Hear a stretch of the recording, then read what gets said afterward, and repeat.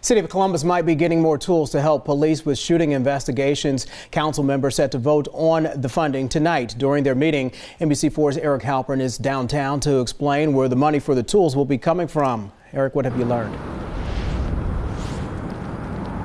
Carrie, this funding was just voted on and approved. It's coming from American Federal Rescue Plan funds, and it's about $278,000. This is all related to the ATF-run National Integrated Ballistic Information Network.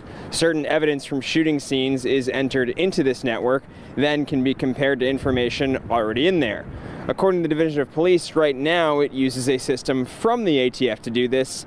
Now that the grant funding is approved, the division will get two of its own. Councilmember Emmanuel Remy says the money will go towards the technology itself and analysts to use it. It shows that the Department of Public Safety, this committee, this division of police are continually looking at ways of investing in the latest technology that's available to help solve crimes. We're going to continue to do so. Our residents deserve to feel safe. And according to the director of the ATF, last year Columbus police investigated 3,700 leads which came from this national database.